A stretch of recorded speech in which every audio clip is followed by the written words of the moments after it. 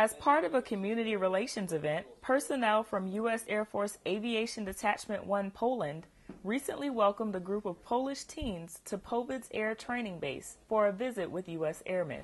So we came here to talk with American soldiers, which is a really good opportunity for us because we're young people, and probably most of people here will join military after they finish high school. The group of participants was made up of Polish students from local schools, ages 13 to 16. These things are important because if you're younger, you have lots of questions, obviously, and have an opportunity to ask someone who's actually doing military stuff, even if it's from the United States, that transcends boundaries, not just United States or Poland. About half the participants are enrolled in the Polish equivalent of junior ROTC.